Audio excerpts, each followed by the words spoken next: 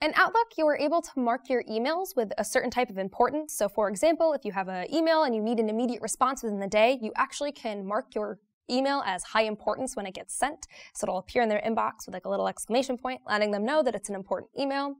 You also can send your emails with low importance if it's something that you're like, it doesn't really need to get, handled right now, but just so you're aware.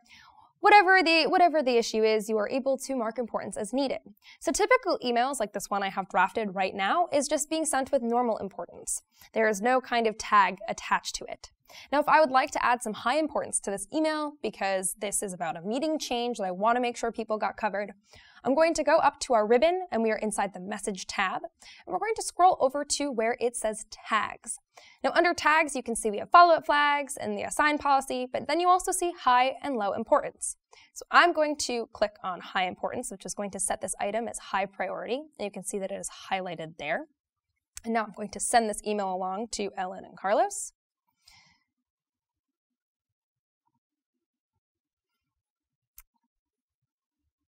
And then what we're going to do next is, so I can show you what it looks like when it will appear in their mailbox, I'm going to head over to my sent items. And now you'll see that this email that I sent to them has a little exclamation mark next to it, a little red one, meaning that this is an email that was sent with high importance.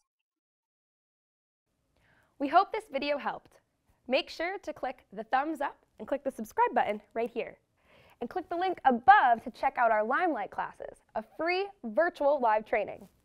See you in the next video.